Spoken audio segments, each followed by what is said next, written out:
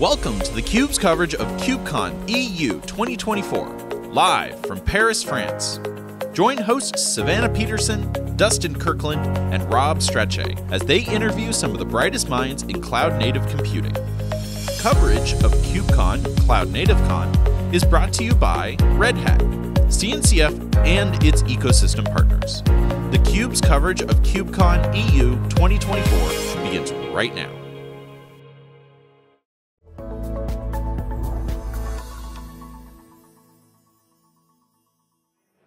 Good afternoon, open source community, and welcome back to Paris. We're here at KubeCon Cloud Native Con all week, streaming live for theCUBE. My name's Savannah Peterson, joined by my fabulous co-host, Rob Strechay. Rob, we're fucking killing it right now. This is great. We're in a groove. We got so many interesting guests coming on today that it's not even like work. Really, I know, and that's why I'm super excited. You were hanging out with her last night, Little Jelly. Yeah. Welcoming Megan to our stage. Hi. Thank you for being here, Megan. Hi. Thank you for having me. Yeah. You are just radiating. How's the show treating you? Yeah,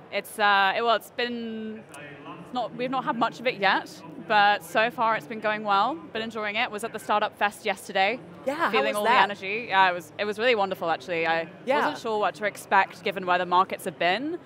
But the energy in that room, my God, the questions, it felt like a lot of people were really starting to start up new companies. I was going to say, you were on stage with Kelsey at it. I had just missed it when I got there right after. Rob, you're killing me. I know. But I got to catch up with you last night, and it was a good community of Vertex's and your compadre, I can't remember. Crane. Yes, had a number of your startups that were here, and we've talked to them, and we have one on later today, and I think, again, it's just the energy last night and the energy in that room was just amazing. What were some of the interesting questions that you think you got yesterday? I think it was just a lot of engagement with the foundations of how to build an open source company. You know, the talk was all about, how do you build an open source business model? How do you convert your community into a business? Yeah. And so just a lot of more practical questions about, I'm going through this right now, and these are the 3 questions I have. How do I get started? How do I find enterprise customers as well? So it just felt like people are really in the motions of starting businesses, which is great to hear. It is definitely an exciting time. We had a guest say something really interesting today that stuck with me, that open source is good at projects, but not products. Now, obviously, as an investor, you're looking for companies with multiple product offerings. How do you evaluate investing in the open source space? It's really tricky, and making that jump from project to product is really hard. Yeah. And I'd say, how do we evaluate any company? It's really about, is this team uniquely solving a defined problem for a defined user. And that's the foundations of any seed investing. And then it's on us as investors to figure out, is it a valuable problem, and are there enough users to make that a big company? And then for open source companies, the challenge really is the burden of proof comes much earlier. And so you still need to prove, is this a valuable problem for a user? But at the same time, you also have to prove, is this a valuable problem for a developer? Are they reaching for your project? And so you're really building 2 businesses at the same time. And that's a really hard thing to do. And I think a lot of companies get very wrapped up in that building for a developer, and they don't think about that, what is the problem for a business? And I think that's where that transition is really hard, because you do have to do those 2 things at the same time. Yeah, I would agree. I think from having been at Amazon myself and understanding that Amazon was built for developers, only had APIs, and then you go and look at, people complain all the time about the user interface and the console, and I think taking that step back and looking at that, I think, again, it's how do you go and make sure that you build enough value on top of that open source as well. And is that what when you're counseling these companies as they come through and get invested, is that really what you're counseling them on, is, hey, build the value around the open source, you're an open source company, but really what you're selling is this, that's not a sidecar, it's part of the product. This is actually the core, but hey, that's what you're looking to do. Absolutely. So as a fund, we're specialists investing in infrastructure only, and so this is a problem for a lot of our companies that serve technical users. And the way that we work as a fund is supporting companies on building out the go-to-market. And so this is the exact thing that we work on our companies with, and I'd say about 30% of our portfolio is represented here at KubeCon, and so there's a lot of companies building open source and cloud native. Yeah, we're very, we have a lot of representation. Maybe a couple of examples, like Hasura, for example, building a GraphQL engine, had amazing developer adoption. I think they have something like a billion users today, or like a billion deployments with Hasura open source. And so the work for them has been really figuring out, okay, what is the team value? How do we tap into an enterprise's API strategy? It's kind of the thing that they've crystallized in. They need to capture that API strategy for a VP engineering. And then similarly, a company called Orcas, it's built on an open source project called Conductor that spun out of Netflix. It's a workflow engine, microservices orchestration. And for them, it's really about tapping into, what is the team problem? Because microservices is a team sport, and you can't just have a single player, and so it's really about capturing that team and different use cases within an organization. So those are kind of the things that we work on with our portfolio companies. So you've got 30% of your portfolio here, which is amazing. I mean, we obviously love this event as well. Shows that you're clearly investing a lot in cloud native companies. The funding ecosystem right now is a little funky, to put it lightly. What's your advice for companies watching right now who are seeking investment from venture like you? Yeah, for sure. I think it's a really tough market, and it's tough for a number of reasons. Maybe just covering that first. I think valuations have come down dramatically. And so the reason a lot of companies are struggling to raise is they're kind of caught in this tough spot, especially it's gritty, especially if you're an infrastructure software company in the cloud native space or building something open source. A lot of those companies raised at a very high premium over the last few years. A lot of companies are very highly valued, and so for them, now in an environment where valuations are coming down to like 10 or 12x revenue, even at Series A, it's a really harsh adjustment. And so that's a challenge, and I think for companies just going through that, I think it's tough. I think you just have to prove more earlier, and you have to show efficiency. And so for open source businesses, it's just really showing how do you build that commercial engine? How do you show the proof that that engine is starting to work? And there's kind of no shortcuts. Either you can get it working or you can't, and it's a really tough environment. Do you think it's tougher with the open source companies than it is for companies that are private, no, not private, but licensed non-open source, closed source type companies? It's a tough question because I guess it kind of depends, but if you're an open source company that can cross over that, having a strong community and showing community growth and showing that you have a strong business, to be honest, some of those companies will still raise at the multiples and the valuations that we were seeing in the last few years. And so if you're a company that can do that in the open source space, it's very valuable. Whereas if you can't show that, it's almost impossible to raise. And so we're really seeing this kind of game of haves and have-nots, and it's a really tough environment. It's interesting because, the whole show is a lot about community, and in the open source community, you need, and in these open source businesses, community is at the core. Yeah. Curious for you just personally, when you're evaluating, when you're weighing these two sides, right, the business solution as well as the community, how much do those metrics matter to you when you see the volume of community? Is that a pretty heavy factor in your check cutting? For sure. I think if you're looking at two similar companies and one of them has wild developer adoption, developers really love the product, and you're seeing usage engagement, all of those metrics ticking up, that compared to a company that maybe has figured out the valuable enterprise problem but doesn't have that developer adoption. The challenge you have there as you grow the company is that you end up in a situation where maybe you'll sell contracts, but then if you then look at engagement metrics after you've sold that contract, and if those engagement metrics don't go up and developers don't reach for your tool, that contract's going to churn. And so that's the thing that we're trying to balance, is if you're a tool for developers, even if it's someone else buying it, you still need that adoption, you still need that love. And so that's a really hard thing to balance, but you do need both. You can build it, but if they don't come, it doesn't matter. You can sell it. You can sell it, and if they don't come, that contract won't last long, Right. So that's what we look for at more the Series A stage. Is there good user adoption? Is it when you close an account, is product engagement good? Something that I really don't think enough founders and companies think about is once I've sold my product or once it's implemented, are people still using it, and then does it become mission critical to where we'd never want to let it go, which is actually what you're trying to solve for, and not just the empowering your VP of sales. Right.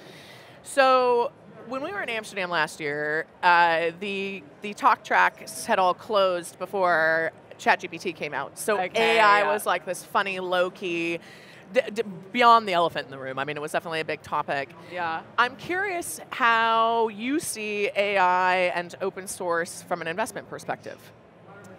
Yeah, it's a big question. Maybe I could split it in a few segments of what we're watching. Yeah. So I think like so there's three things. I'd say like AI for developers. You have the changes in data infrastructure and data streaming, and then you have like observability. And those are the three of the core areas we're looking at. And so maybe starting on AI for developers, speaking to engineering leaders and like senior people with large engineering orgs in the enterprise, the thing that they are now conscious of with automated code is how do I keep control of my software development lifecycle? Now that I have humans developing and I have AI theoretically starting to write code. And so in that space, companies like Gitpod, which is a portfolio company of ours, they have software for kind of developer environments in the cloud. And so for them, this is a big tailwind because it gives enterprise engineering leaders that control over the lifecycle. Whether it's a human or whether it's an AI developing, you can still control that development point. And so that's a space we're watching. The second is data infrastructure. Workloads are getting more complex. As engineering orgs start to build more complex AI-driven applications, especially where there's kind of a responsive element. So applications are becoming responsive, you need that two-way dialogue, and that to build applications with that kind of streaming infrastructure right now, there's no good tooling for developers. For developers to build that, you need data engineers involved, and so that's a space we're watching, and there's companies like WarpStream making that process very efficient, more low cost, and a number of different companies doing that. We also have observability. So they're having the same challenges, like as you have, like, as an organization is processing 10 times more events with all of this data for AI, to debug and observe those systems becomes way more complex. And you project Datadog's pricing model onto that new system where you have 10 times, maybe an order of magnitude more events. I was just going to say that. And engineering leaders like gasp, if you show them that. And so something's going to break there. And so we're watching that space closely with companies like Axiom, who've kind of rebuilt the data store to make that much more cost efficient. And companies like Deductive, which is a new company, really thinking about root cause analysis using AI. And so those are kind of the spaces that we're watching very closely and the kind of companies that we're excited about.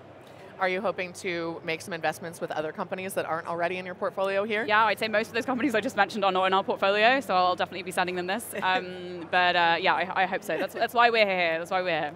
Yeah. It would seem like, and just being in the startup track for a little bit yesterday, that they're trying to bring a little bit more business in. And I thought it was interesting in the keynote this morning, it was very just out there in the open that they pushed on Apache 2 licensing, and I know licensing's not your gig, but it was very funny because they went hard on Apache 2 and MIT licenses.